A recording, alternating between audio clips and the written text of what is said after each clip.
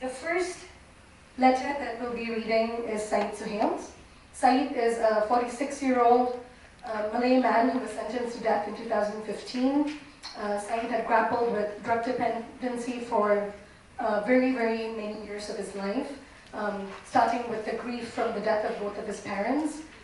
He struggled with mental health issues and traumatic experiences being institutionalized in the Reformation Training Center, which is prison for kids, the drug rehab center in IMH.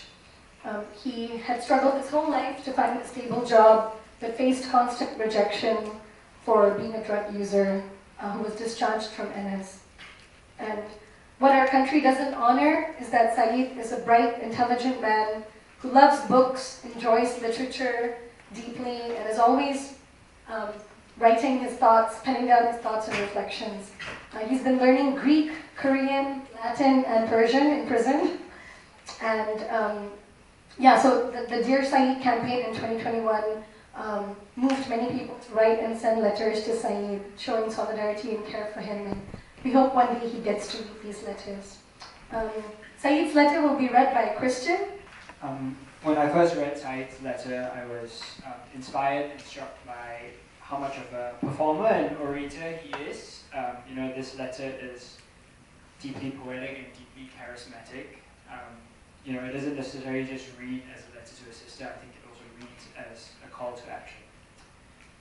Syed's letter to his sister dated 5th November 2021.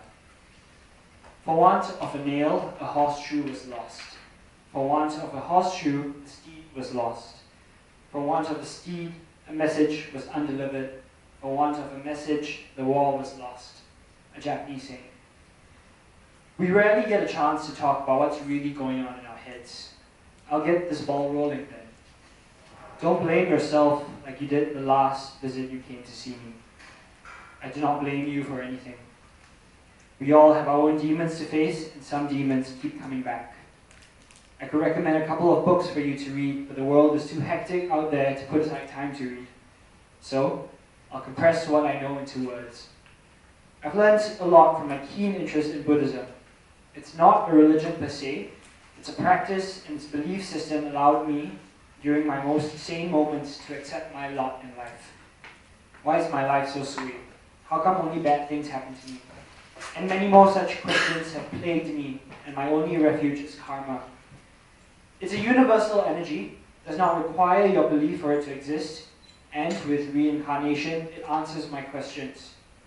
For mistakes in the past or past life, I expend that negative energy in this lifetime when I go through difficulties.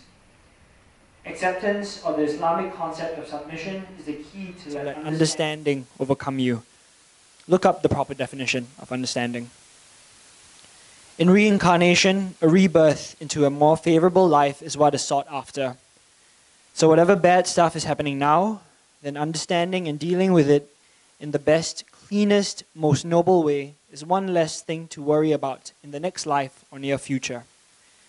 Read about Buddhism, sis. Don't worry. Even Buddha himself said to his followers to not pray to him, but to read the Dharma. In its entirety, the system is very logical. When I allowed negativity to eat into my thoughts, it took a lot to get me back on track. It's still happening. My test in this lifetime. Read Eckhart Tolle's A New Earth. I'll send this book to you. It has accompanied me, and I want it to benefit you.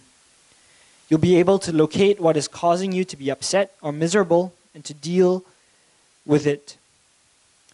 I've never been the religious sort, but there are so many guides out there that can change your life.